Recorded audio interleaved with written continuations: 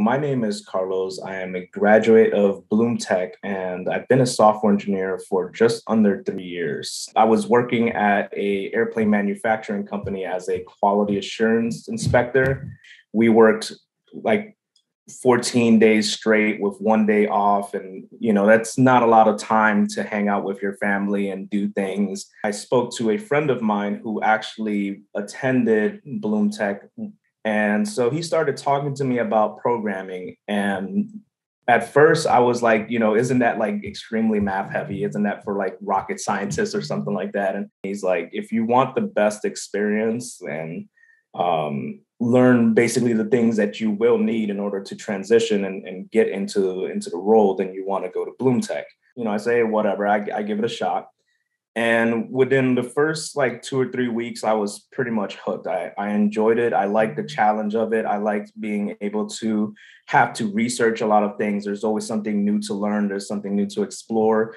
And you get a sense of freedom when you start building something where this is all completely up to you. It takes a lot of patience to be able to solve problems.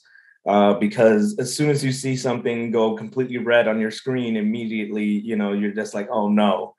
And you just want to walk away and all that. But you have to have the patience to be able to say, okay, we have something here. There's a message. Let's go line by line through the message and find out that one special keyword that it says, look in here, this is where it's broken.